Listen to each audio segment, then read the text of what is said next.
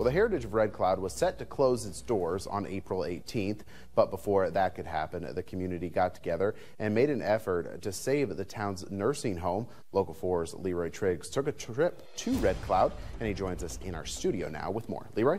Casey, they were successful in that attempt. Webster County Community Hospital Foundation didn't have to put any money forth to acquire the facility from previous owner, Veterans Senior Living.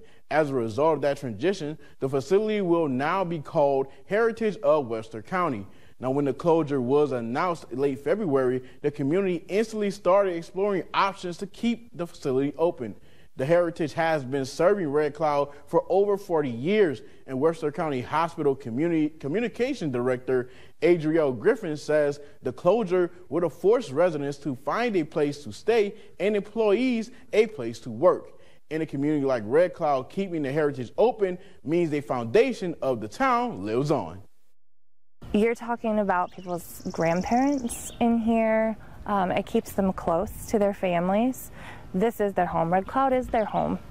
And if you take that out of the community, one, you're taking out a very significant part of our population, our wisdom, our history.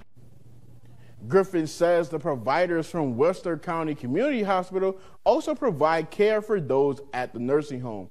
She says there are some providers who have family members that reside in the Heritage, and as a community, they felt like keeping the Heritage open was the right thing to do.